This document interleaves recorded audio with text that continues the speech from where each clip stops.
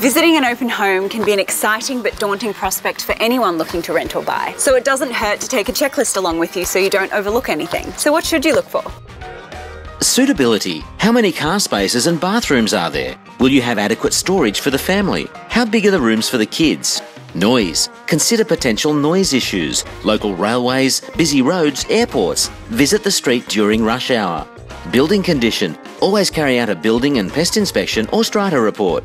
Look for damp anywhere, mould, bubbling or peeling paint. Bubbling paint can also be evidence of termite activity.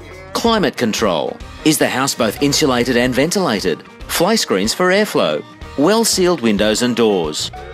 So there you have it. First impressions are very important, but a checklist is invaluable. Everyone's priorities are different, so make sure you have a clear idea of what you're looking for. Because the more info you can get on a place, the more confident you can be you are making the right decision.